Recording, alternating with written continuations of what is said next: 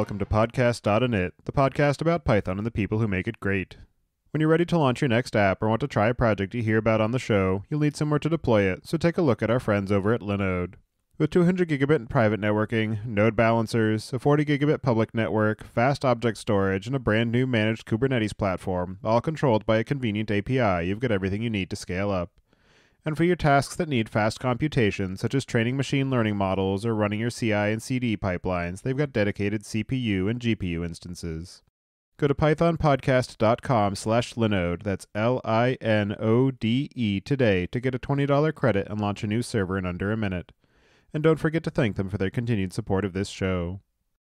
As a developer, maintaining a state of flow is key to your productivity. Don't let something as simple as the wrong function ruin your day.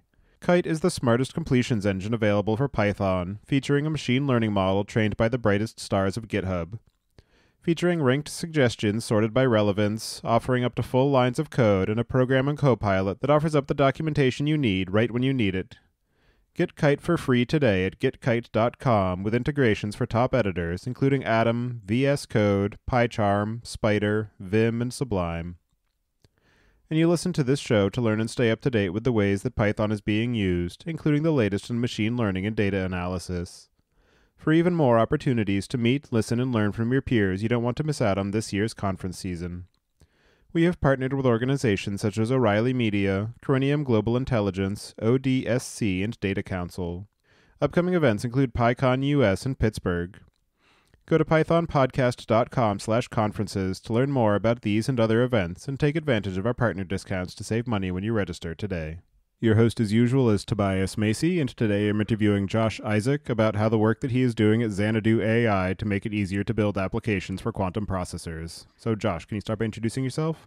Sure. Okay, so I'm a quantum physicist by trade. I spent a while at university, so I spent about 8 years at university doing a bachelor's in physics, then a PhD in quantum physics, and got my PhD in quantum computation. And I finished at maybe the perfect time to finish a PhD in quantum computation in the industry, because as soon as I finished, we had this burgeoning quantum computing industry take off. You had huge companies like Google and IBM investing in quantum computing, and you also have this amazing new startup ecosystem where really innovative stuff is being done both on the hardware and the software side. So almost as soon as finishing my PhD in quantum computation in Australia, I received a job offer to work at Xanadu AI in quantum computing, and more specifically, quantum software and quantum programming. And so can you start by giving a bit of an overview for people who aren't familiar with it, just some of the differences in terms of the computational model that they should be thinking about when working with quantum processors as opposed to the classical systems that they're used to in their day-to-day? Okay, sure. So quantum computing it's a very, very, very different paradigm compared to classical computing. So it's kind of underlined by the fact that in quantum computing, we're doing something that is driven by a completely different set of physical laws. So we're working in the quantum regime. And in the quantum regime, things don't work quite as nicely as they tend to do in the classical regime. So simple things such as being able to copy and paste, which we can do on our PCs quite easily. This is something that can't be done in quantum computing and quantum mechanics. We have no cloning theorem, which essentially says that if you have a quantum state, it's not theoretically possible to make a perfect copy of that quantum state. So there are a lot of large differences that you need to consider when working with quantum computing. As the industry's grown, quantum computing, especially, it's been seen as a bit of an accelerator device. So similar to how you would work with GPUs and TPUs and ASICs and FPGAs, you don't tend to think of a quantum computer as replacing classical computers completely, but there are certain algorithms that quantum computers are better at, just because we're able to harness these rules and these properties of quantum systems that allows them to enhance different algorithms in ways that we couldn't do classically. So you can almost think of them as a accelerator for specific applications. So while most of your work in the future will still likely be done on a classical computer, we should be able to outsource some specific time-consuming algorithms to a quantum processing unit or a QPU, similarly to what we do with GPUs. Yeah, I've definitely heard it spoken about in that similar terms of thinking about it as a coprocessor rather than something that you're going to be developing a full-blown application for. Yep, exactly. So I think even today, if you look online, there are people trying to envision what this quantum future looks like. And You hear things being thrown around like quantum operating systems, but that's definitely not in the space we currently are in. They're definitely devices that have very specific use cases at the moment and very specific algorithms we know they're better at. And so, can you give a bit of an overview about the approach that Xanadu is taking and some of the specifics of the hardware that you're building? Because I know that rather than working with the qubits that have become popularized with some of the other hardware that people are building, when I was looking through and preparing for this interview, I noticed that you're using quantum photonics, which is a different approach and has different use cases that it's prioritized for. So I'm wondering if you can just give a bit of an overview of that and some of the differences in the programming model for people who have done any work or done any research into programming for the qubit model. Okay, so as you know, we do take a bit of a different approach here at Xanadu. So something that's become quite ubiquitous in quantum computing have been superconducting qubits. And that's partly due to a lot of research done in the early 2000s, mid 2000s by universities trying to really amp up these superconducting qubits and make them a scalable platform for quantum computing. At the same time, so there was a lot of hype and resources placed behind superconducting qubits. At the same time, there are a whole bunch of different quantum systems that also have shown a huge amount of potential for quantum computing. So you have the standard superconducting qubits. You also have trapped ions, which have other pros and cons compared to superconducting qubits. So with trapped ions, you're taking ions and you're trapping them in a vacuum chamber, and then you're interacting them to perform these quantum computations. So compared to superconducting qubits, trapped ions can have a significantly higher fidelity, so a reduced error rate.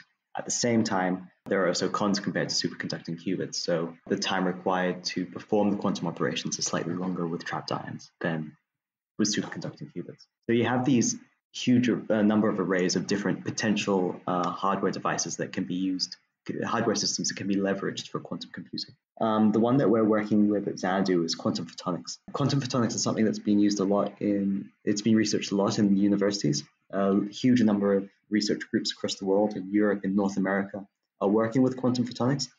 It hasn't received as much interest so far as superconducting qubits, but it definitely has properties that makes it very nice to use in terms of scalability for quantum computing. So in particular with quantum photonics, what we're doing is we're leveraging off-the-rack quantum optics hardware, which is available far and wide due to its use in photonic systems. We're leveraging stuff like quantum lasers, just lasers. And the cool thing about lasers is they've got quite a long history, created in the 50s. We're able to tune laser light and really manipulate the quantum properties of the optical light coming out of lasers. And the really nice thing about quantum optics in this approach is that if you look at superconducting qubits, while really maturing in terms of quantum technologies, the issue with superconducting qubits is that we tend to require very, very low temperatures in order to get this superconducting property that allows us to use these quantum effects for quantum computation. With quantum photonics, we're actually able to work room temperature. So as I was saying with trapped ions, there are definitely pros and cons of these different quantum approaches. Photonics has this nice ability where we can use it at room temperature. It also has other nice abilities in that if you look outside of quantum computing, we have huge infrastructures already in the world using optics. So things like fiber optics for communications, things like that. Optics are very pervasive in the world. So a really nice advantage with quantum photonics is that we're able to interface these classical systems that are already using optics with our quantum devices. So it's very easy to couple in a fiber optic cable with classical information into our quantum devices. So maybe I can run you through what our actual hardware infrastructure looks like at Xanadu. Yeah, that would be great. So at Xanadu, we're using, I mentioned this previously, but we're using lasers as our source as our quantum resource. So the lasers are generating coherent light. With these lasers, what we're then doing is we're squeezing this light. So something some people might be familiar with is the quantum uncertainty principle. In the quantum uncertainty principle, what we're saying is that most quantum systems have various properties that we can observe, but we can never observe multiple properties at the same time with a very high degree of accuracy. There's always a bit of a trade-off. So something that's often used to explain this is at a very high level, if you have a car driving down the highway, sort of analogous to this uncertainty principle is you can know the position of the car, or you can know the speed or the momentum of the car with a very high degree of accuracy, but you can never know both at the same time. So this is one of those very standard effects that we try and use in quantum mechanics, but quantum computation, the Heisenberg uncertainty principle. One of the things we do at Xanadu is we take this laser light and we perform the squeezing operation. And what the squeezing operation does is it places the light into a minimum uncertainty regime. So when we squeeze the light, we're making it a very, very useful quantum resource, and we're able to very precisely know its properties in sort of one quadrature of the light. But at the same time, in different quadratures of the light, we suddenly have a very high degree of uncertainty as to what state the light is in. So for us, squeeze light is very, very important. It's one of our key resources for our quantum systems. So a huge part of what we do at Xanadu has been working on very efficiently taking this laser light and squeezing it to make it a quantum resource that we can use for quantum computation. So that's sort of the first process. We take the laser light, we squeeze the laser light, and key to what we're doing is we're squeezing this laser light on chip. So we're taking this light, and rather than doing it in bulk optics, so I think if you go to universities and you go to research labs, you'll see these huge optical tables with lenses and fiber optics spread across. This is typically how light is squeezed in the lab. What we're doing is significantly different in that we're trying to do this on a miniature optical chip. So this is something that hasn't really been done before. We're really pushing the technology in terms of doing on-chip squeezing, which is what it's called. So the hardware team released a paper last year that talked about the technical achievements we've managed to make so far at Xanadu in terms of squeezing this laser light on chip. So that's really a huge part of the process, taking this laser light, squeezing it, and by doing that, we make a quantum resource that we can then manipulate. The next step is actually what happens on the chip. So we have these miniaturized optical chips. Laser light is coupled to it, the laser light is squeezed, and then once it's squeezed, we have various gates on this miniaturized optical chip.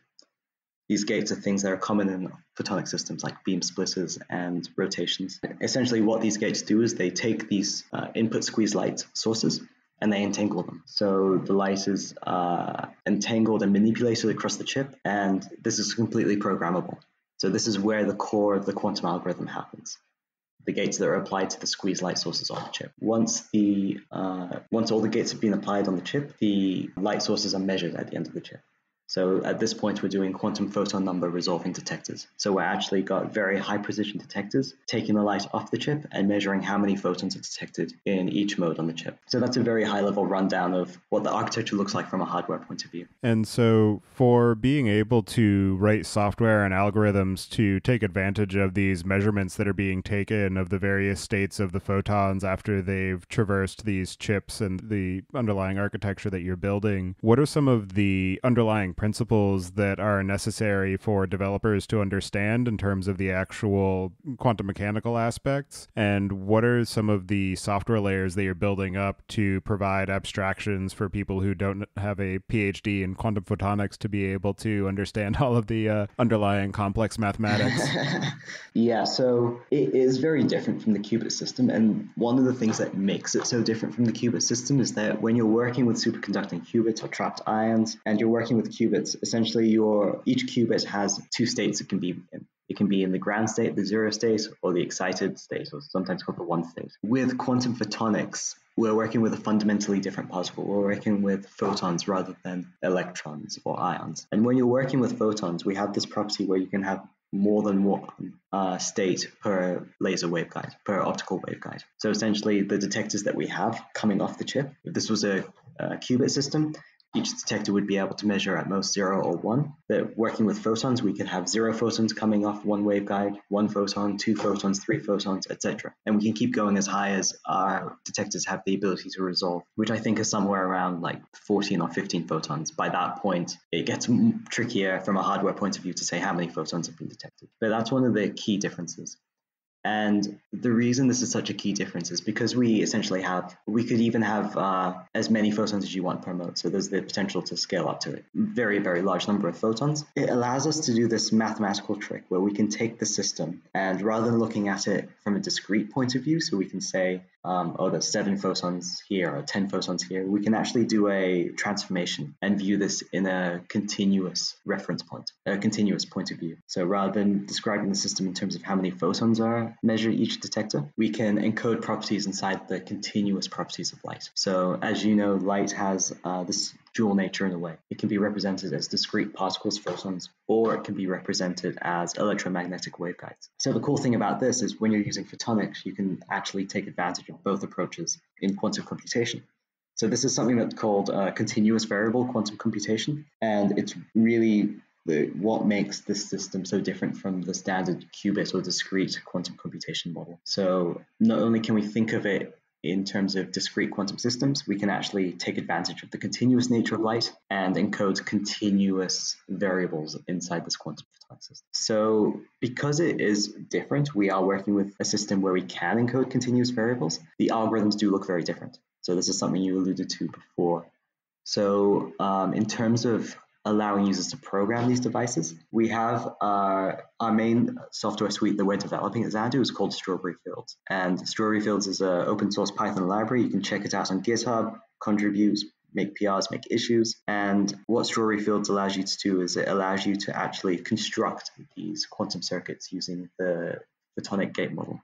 So in Strawberry Fields, at the very low level, you can create your quantum circuit by creating your input states of light, determining how much you want them squeezed, and then applying beam splitter gates, rotation gates, etc., and then performing measurements. So at a very low level, this allows you direct control to manipulate what's happening on the chip and construct your quantum algorithm that way. If you are doing it that way, however, it as you were saying, it does require a bit of knowledge of quantum photonics and how to construct a quantum photonics algorithm. So what we're also doing in Strawberry Fields is we're adding an applications layer. And this applications layer kind of abstracts away these quantum circuits so that you don't have to necessarily build these photonic quantum circuits yourself. Instead, what the applications layer does is it sort of recasts everything into problems that you want to solve. So rather than having to manually put the gates on your circuit, say these ones are to be measured, I want to perform a beam splitter with this operation on this mode. Instead, what happens is you provide the problem that you want to solve, and then the quantum circuits are generated behind the scenes, deployed to the hardware. The results are post-processed, and then the solution to your answer is sent back to you. And I guess going into more specifics, the quantum photonics formulation of quantum computing, it's very, very good at graph problems. So that's kind of the niche that we're looking at as Xanadu. There are variety of reasons for this. One of the reasons is that if you're working with superconducting qubits or trapped ions, you are kind of limited in how your qubits are connected. It could be that, for instance, qubit 1 and qubit 7 are connected, but qubit 4 isn't. So it makes the computations a bit harder to get full connectivity. So if you want to entangle all qubits together and perform some sort of arbitrary operation in all of them. With photonics, it's almost trivial to interfere all your photons together. So as I was saying, you have your photonic chip, you have a variety of gates you can apply, and on our photonic chips that we currently have, you can apply an arbitrary number of beam splitters such that you can entangle all of your waveguides and all of your photons at once. And the reason that it's really nice in that we do have this ability to very easily entangle all our photons is that it enables us to embed problems that have this high degree of interconnectivity. So things such as graph problems. So if you're able to model your problem as a graph, so for instance, you can model a collection of websites as a graph, you can model social media websites and connections and networks as a graph. Power systems can be modeled as graphs. It's used across chemistry to represent molecules and proteins. It's a very powerful model that's used in a lot of disciplines. So what we can do in this applications layer of Strawberry Fields is we can take a graph that the users generated that encodes their problem. We can turn this into a quantum circuit behind the scenes, run it through our quantum hardware, take measurements, probe the structure of this graph, and then post-process this and return the results.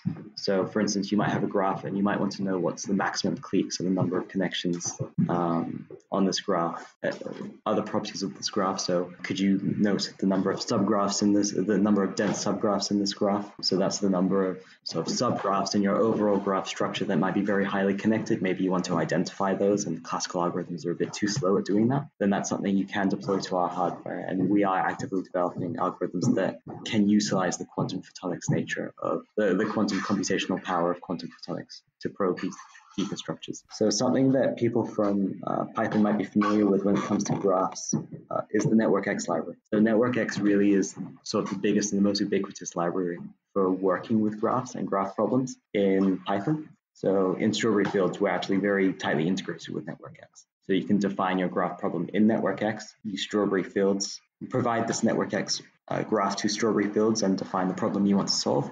And then we can actually use the quantum photonics chips to attempt to solve the problem for you. And given that users are actually shipping their computation off to your hardware, I'm curious how you're handling issues such as potential latencies, I'm sure is probably the least concerning aspect, but also things such as being able to handle data transfer to make sure that there's enough data locality for the computations being done, or setting the appropriate sampling so that they can submit the entire algorithm and the entire problem space to the quantum processor, and being able to handle the sort of segmentation of where the computation is getting done. Okay, so I can't speak too much on the platform side. My role at Xanadu is mostly on the open source software, so Strawberry Fields, among some of the other open source software that we're working on that I might introduce a bit later. In terms of the platform, we are in very early beta access at the moment, so hardware access is still internal to Xanadu. We're hoping to open that up later in the year. One of the advantages that we have with quantum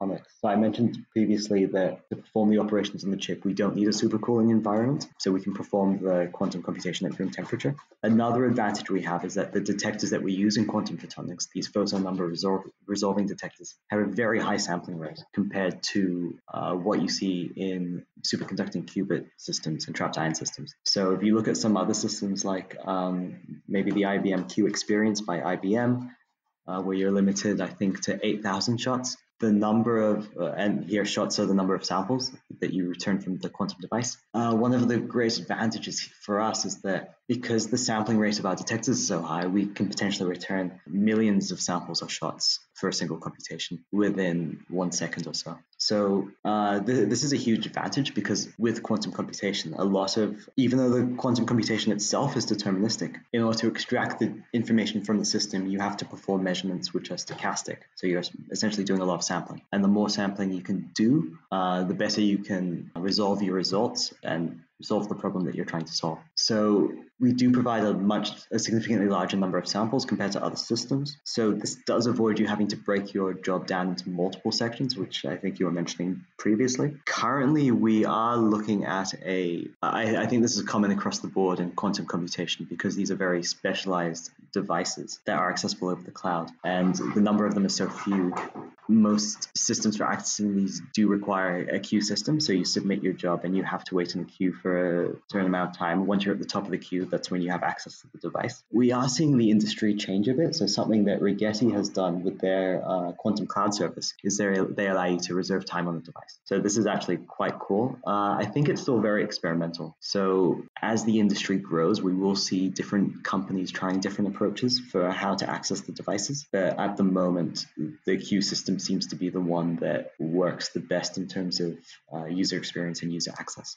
So you mentioned the Strawberry Fields layer as being the underpinning for the software platform that you're building out and having the option of going very low level and building out the specifics of the quantum optics circuits and the gates and everything. But it also has higher levels and supports things like these graph problems and these issues of being able to do things like molecule discovery. I'm wondering if you can outline some of the rest of the software components that you're building out in the libraries and some of the primary use cases that you're targeting for your customers and your internal use cases. Okay, so in terms of our open source Python libraries that we have here at Xanadu, we have a variety on our GitHub page, but the three main ones that tend to underpin the main software stack are Strawberry Fields, which is that's our framework for simulating these quantum photonics. So in addition to submitting to hardware, you can also perform simulations on various numeric backends. So these are backends built using C++ with Cython extensions, as well as a pretty neat one is a TensorFlow backend for Strawberry Fields. So you can perform your quantum simulation in a way that's end-to-end differentiable, and then actually optimize over your TensorFlow simulation in Strawberry Fields. And this is quite nice, and it allows you to determine various parameters for your quantum algorithm using machine learning algorithm. And then later on, once you have these parameters, deploy this to hardware. So Strawberry Fields is really where the photonics applications plus the photonic circuit builders and the photonic simulators live. A bit below this, we have one of our libraries, which is called the Walrus. And the Walrus, it contains all of our high-performance code. So a lot of the algorithms which are core to simulating quantum photonics. So these live in the Walrus, and these are written in C++ with Python interfaces. So at this point now, it's completely C++. At some point, it was partially Fortran, partially C++. But in the last couple of months, we've just finished the port to move everything away from Fortran into C++. So that's sort of low level. Most users will never directly use the Walrus, but that's where the high performance code lives. In addition to strawberry fields and the Walrus, we also have PennyLane. So PennyLane is our quantum machine learning platform. And we're doing something a bit different with PennyLane, in that PennyLane is not purely quantum optics.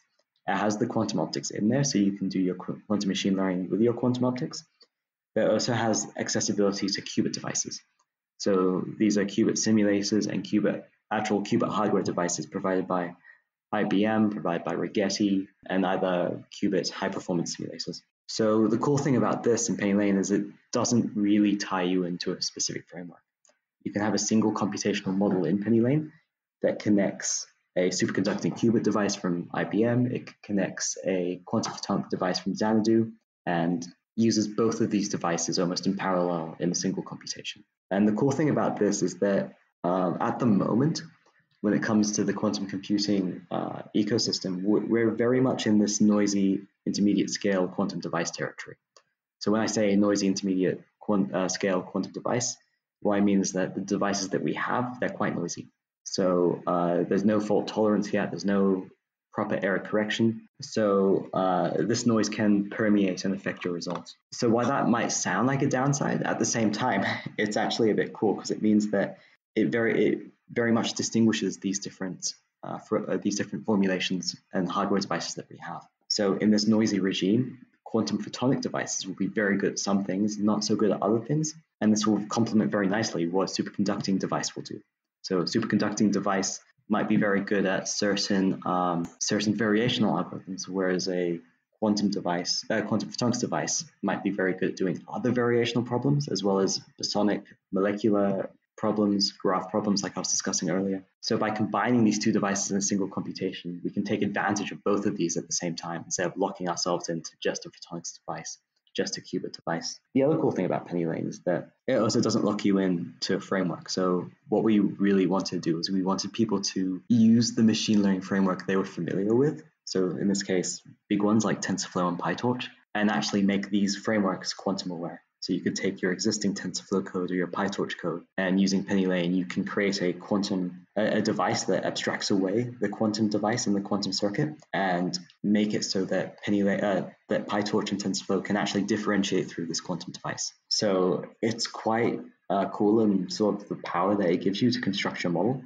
You're not really tied down. You can sort of do anything that TensorFlow and PyTorch can normally do, except you can now add quantum devices into that. And you can actually add multiple quantum devices into your model, and quantum devices from different providers using different formulations as well. And what's the story behind all of the Beatles references with Strawberry Fields and the Walrus and PennyLane? And also it seems like the Walrus library being written in C++ is a missed opportunity for using the new Walrus operator in Python 3.8. Yes, yeah, that's come up internally. So we named it the Walrus before the Walrus operator was suggested in that for Python 3.8.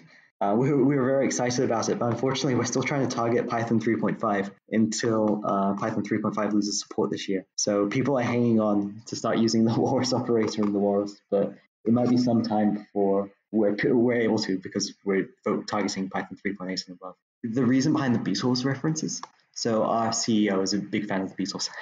So we had the weird situation where a lot of these projects actually had really boring code names. And then once they were about to be ready for release, they got a really cool Beatles official name. So that's actually quite cool. So are any of your applications already slated for being Sgt. Pepper? Oh, no, that's a good one. I'll have to add that to the list.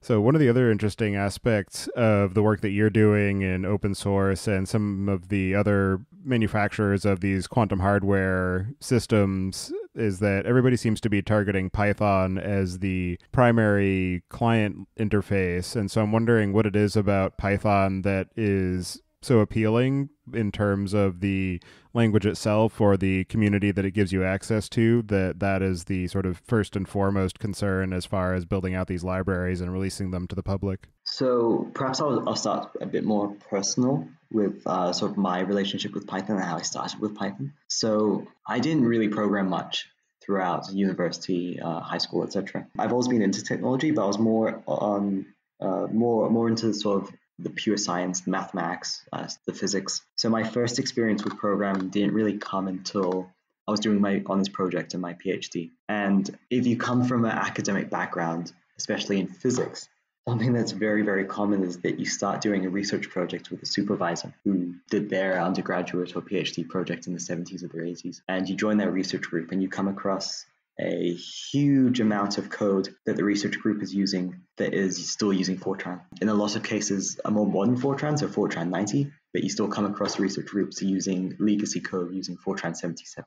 So that's exactly what happened to me. I started doing my PhD, and my PhD included a computational aspect, and the code I got given to work on was Fortran 77. So Fortran's a very interesting language because it was designed for scientific computation. So I think that's the reason why it has lasted so long in academia. I still have a bit of a soft spot for it because it was my first language, but it's not so much of a joy to use. It doesn't really spark much joy in general, partly because it's so old and it isn't as modern as other languages that we have. So as I was doing my PhD, I started delving into Python, just because Python does have this huge ecosystem in the sciences.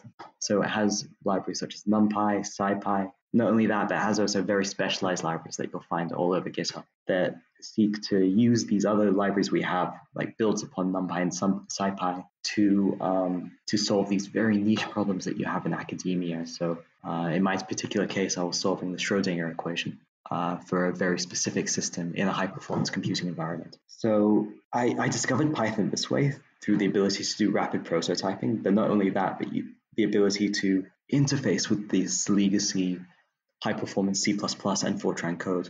So you still get the power behind this legacy code, but you can interface it in a way that does kind of spark joy because you're using Python. It's super easy to plot things. It's easy to prototype, to quickly create arrays, test things in an interactive environment using IPython and Jupyter notebooks. So that was my introduction to Python.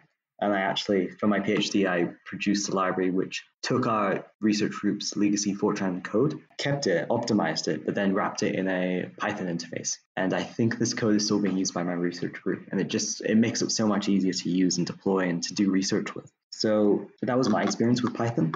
And even though it wasn't my first language, it's still really, it feels like my first language. It's the one that makes me happy. It's the one where if I have to prototype something and there's no language requirement, I would just go straight to Python. So I think that's kind of what you'll find a lot in academia. And at Xanadu, a lot of our software developers and our quantum software developers came from academia in the early days. So we all had this familiarity with Python. We recognize that power that it has and that it allows for that rapid prototyping. It's interactive, but then you can also interface it with high performance code. I think that's something we found very attractive. It's something that makes it easy for us to very rapidly build up these libraries and make them so featureful. The other advantage to Python, I briefly touched on this, is the ecosystem. So we already have machine learning libraries that are very, very big. So ones like TensorFlow, PyTorch, JAX as well is starting to come up. And there's a huge advantage to being part of this ecosystem. So having software like Strawberry Fields being able to interact with NetworkX, having libraries like PennyLane being able to interact with PyTorch and TensorFlow. So I definitely see the scientific Python community and the wider Python community as a whole as being very, very beneficial to this very early stage in quantum programming and quantum software. And also, because of the fact that there are so many people in academia who end up using Python, I think that it also brings a lot of people who are interested in experimentation with some of these more esoteric systems or who have the necessary academic and scientific background to be able to understand some of the principles that they're working with for building out these algorithms. Yep, exactly right. It has this amazing mix of the ability to build out these production level libraries and systems, but at the same time, the access and the ability to do these very, very niche specific scientific problems. And as far as your work of building out these open source libraries that are intended to bring people in to experiment with these different quantum processors and the algorithmic design of building out these systems, what are some of the most challenging aspects that you're experiencing as far as designing interfaces that are accessible to developers and understandable without necessarily having to dig deep into the quantum aspects of what they're building, while still being able to provide that lower level fundamental access for building out the gate arrays and things like that for people who are so inclined? So this is something we've actually been thinking about a lot, especially from Penny Lane onwards. So I think if you look at the wider Python quantum ecosystem, it's very much object-oriented. So lots of things exist as objects. So a lot of the frameworks, you have to create your circuit as an object or your program as an object, then all the devices are objects. And there's lots of things you're carrying around. And it's not maybe so intuitive. You find yourself a lot of the time having to always go back to the documentation, seeing what methods are available and how to do things. Another thing we noticed is that these libraries tend to be very low level, which makes sense at this point because these devices are noisy. They all have their quirks, even different devices within the same vendor. So a lot of particularly experimentalists who want to run physics experiments on these devices, they want low level access to these devices, which is what these frameworks give them. With Penny Lane, though, we kind of wanted to do something different to sort of address what you were saying earlier, this ability for users to almost intuitively use quantum computing without having to delve in, read the documentation, and really understand the core physical principles behind it. So we did a lot of soul searching, and something we kept coming back to was that the NumPy interface was really powerful,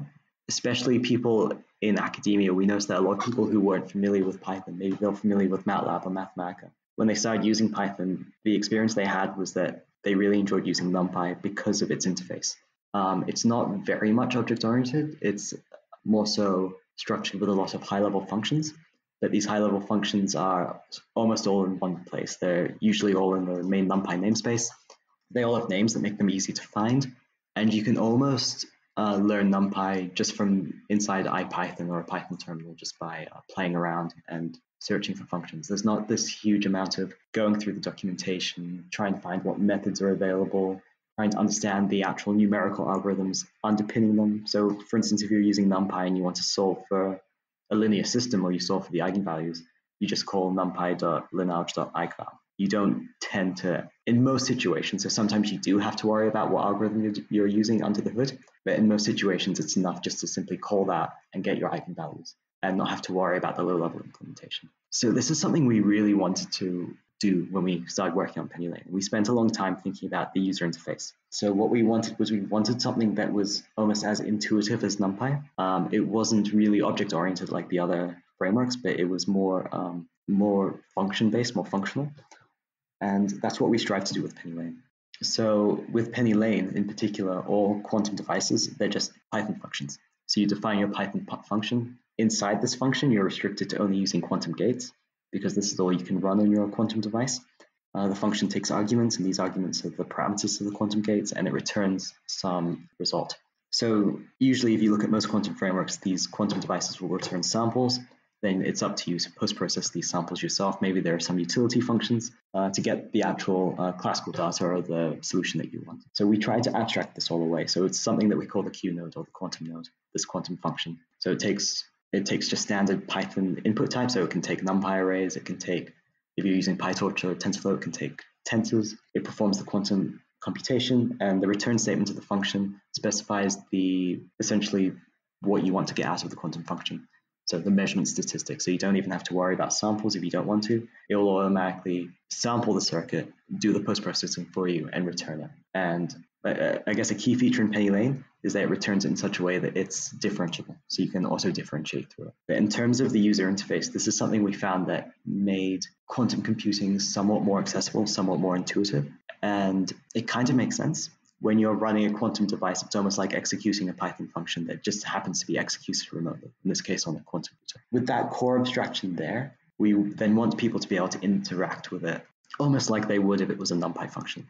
So key to us was making it compatible with NumPy. So you could call numpy.sign and then have your quantum function as a argument to that. So we wanted this ability to do lots of composition without having to even think which functions are quantum and which functions are classical. So that was the approach we took in PennyLane. We're still trying to work it out because you're right, this is a very complicated thing to do programming for. Quantum computing is still in some ways a very academic topic, even though we are trying to change that. Another thing we're trying to do as well is we're really trying to open up the accessibility by producing tutorials. So if you go to the PennyLane website, we have this quantum machine learning tab. And in this quantum machine learning tab, what we're doing is we're trying to build out a huge amount of live examples. So these are examples that we're using SwingScalar in this case. So it's a simple Python script that runs PennyLane, shows how the quantum circuits are defined and how they can be interacted with using NumPy or PyTorch and TensorFlow. And it's automatically built and deployed to the website.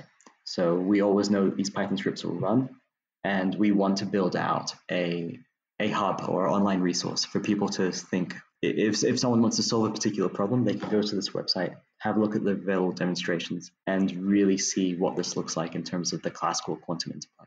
And in terms of the workflow of somebody who is trying to build out an algorithm or an implementation that's targeting a quantum processor, given that they're not going to have unfettered access to it like they do the CPU on their laptop, what's actually involved in getting a project set up and validating that it's going to function at least roughly as intended before submitting it to the platform service that you're providing? So in this case, the simulations really are key. So the simulations really allow you to prototype and make sure that what you're doing seems to be doing the right thing before you deploy it to hardware.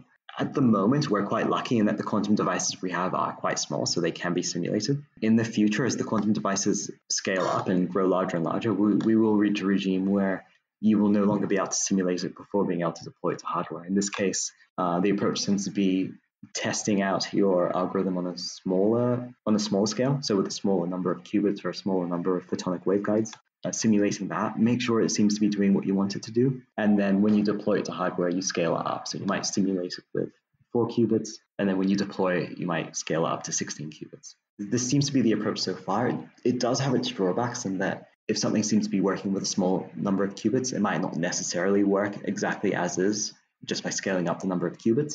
So there is a bit of trial and error there. This is something that I think can definitely be improved in the quantum software stack from almost all vendors. There isn't really this notion of quantum debugging yet. So how do we properly debug to make sure our quantum algorithm is working? Do we have, how do we step through our quantum algorithm, even when we're just using a simulator, to make sure that each step it's doing what it should be doing? And then, of course, this only applies to simulators.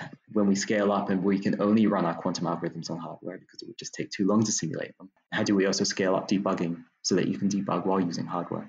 So I think these are very important questions, and they're still questions that have to be solved. So this is one of those topics where it's super, super useful and helpful to have people from outside of physics and quantum computing contributing to quantum software. By having people from a very diverse backgrounds contribute, it will slowly help us build and come together and coalesce around different debugging strategies to help people build their quantum algorithms. And in terms of the use cases that you're powering and some of the ways that you've actually seen your hardware platform used, what are some of the most ambitious or exciting implementations or projects that you're aware of? In our particular case, so if you're looking purely at quantum photonics and the continuous variable implementation that Xanadu is working on, I think some of the cool things include, because it is a bosonic system rather than a fermionic system, which is what you have when you're working with electrons or ions, it does allow our platform to simulate different kinds of molecular dynamics than you would be able to with superconducting qubits in this noisy regime.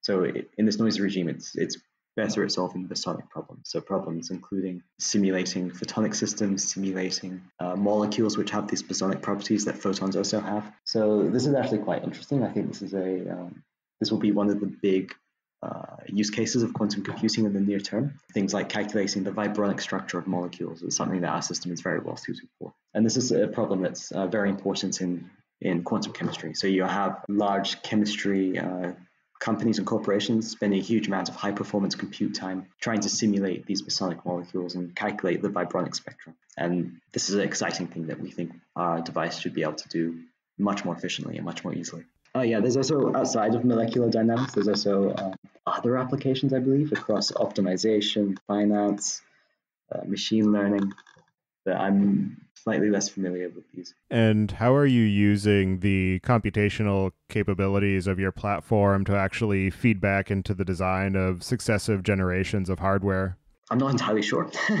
This is a question for the hardware team at Xanadu, which unfortunately I'm not part of. I know that we're using a lot of high performance simulation software and optimization techniques in order to design our photonic chips. But unfortunately, can't go into much more detail than that. Fair enough. So before joining Xanadu, I actually didn't really have a background in quantum photonics. I was in a weird situation where the quantum photonics group at our university defected to go to another university. So I missed out learning about quantum photonics until I came to Xanadu. I think that was the exciting thing about what I found about quantum software, and that not only are you producing these amazing open source libraries, but you're also learning some amazing new physics along the way.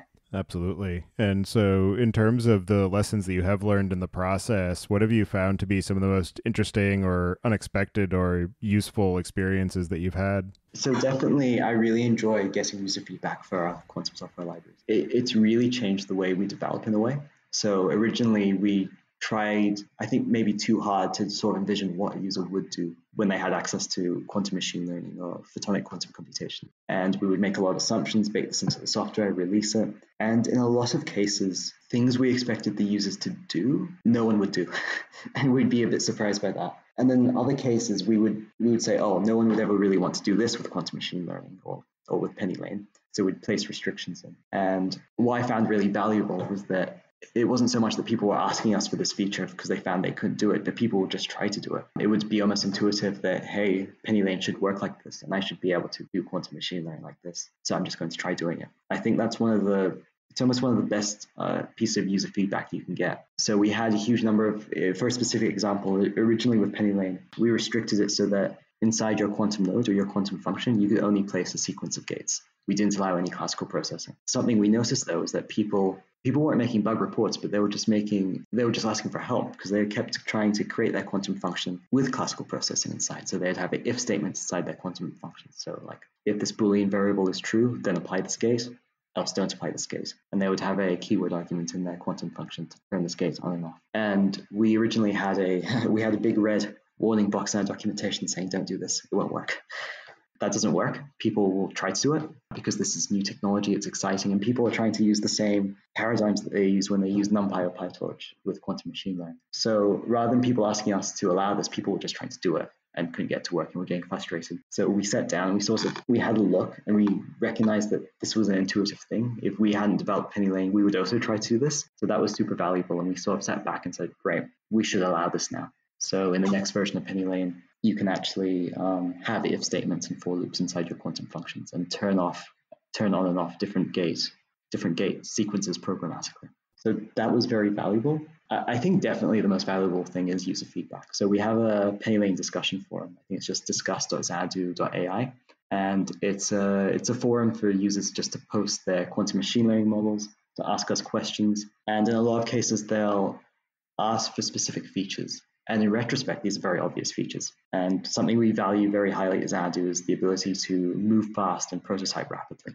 So in a lot of these cases, what we're able to do is we're actually able to create a branch or a pull request that implements this feature, provide the details to the user, get them installing penny lane off this branch, get feedback for this new feature as it's work in progress as a PR, and then get merged into master as an experimental feature, as a more full-fledged feature as quickly as we can. And for somebody who's interested in experimenting with quantum computing and trying to decide what are some useful problems that they're trying to solve, what have you found to be valuable heuristics for determining whether a particular use case or a particular problem is actually well suited for quantum processors versus just using traditional classical CPUs and GPUs and being able to just approach things using the standard set of libraries that we have?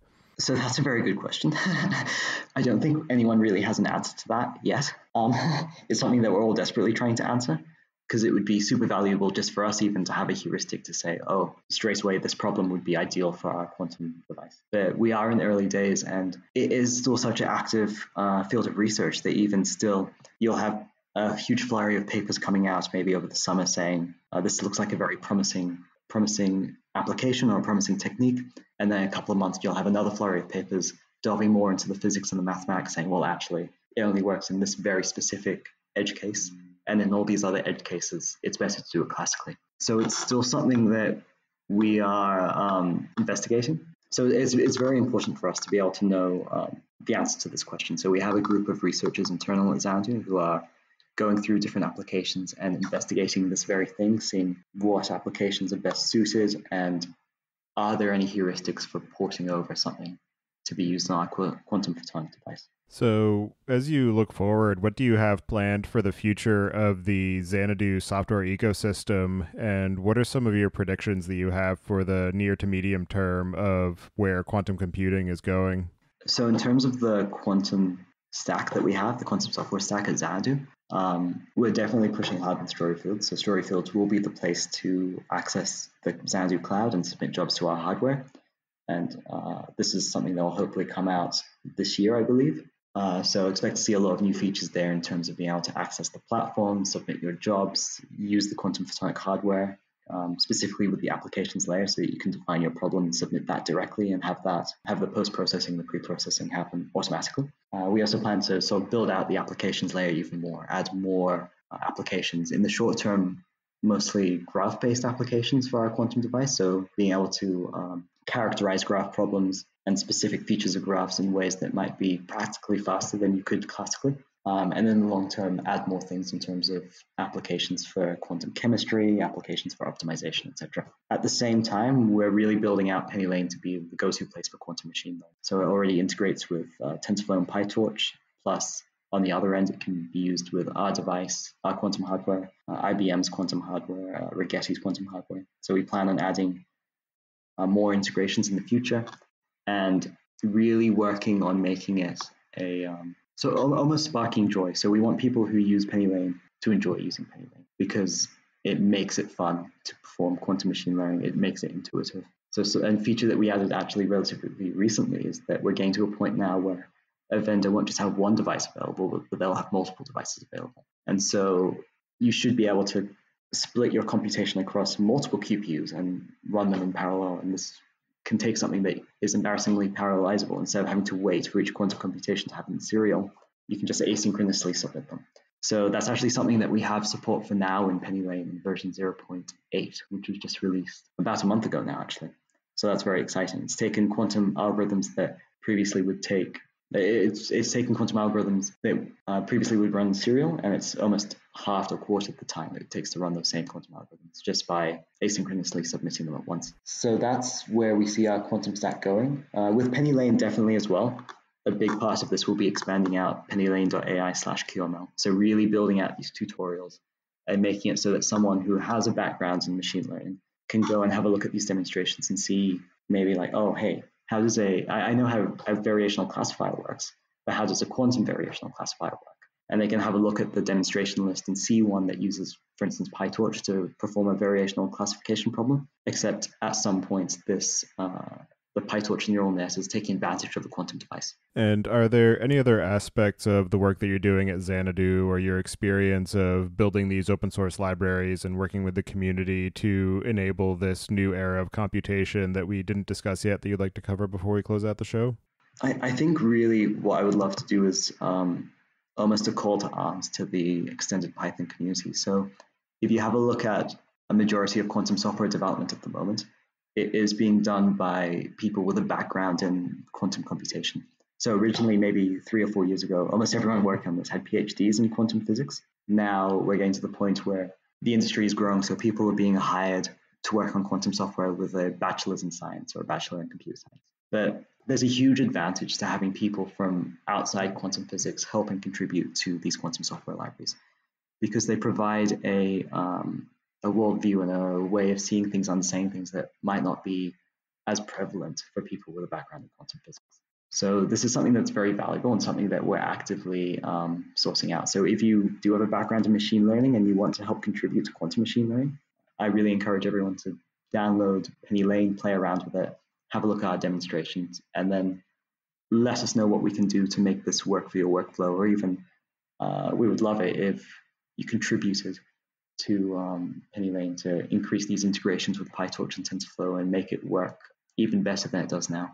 Well, for anybody who does want to get in touch with you and contribute or follow along with the work that you're doing, I'll have you add your preferred contact information to the show notes. And so with that, I'll move us into the picks. Okay. And this week I'm going to choose the movie Knives Out, which I just watched recently. It's a really great whodunit kind of film, sort of a mystery in the older style, but with a lot of really interesting and quirky antics, and just a really well done storyline that keeps you guessing. And even about halfway through, you're starting to wonder, well, where is this going to end up? And by the end of it, it's just very satisfying, a lot of fun.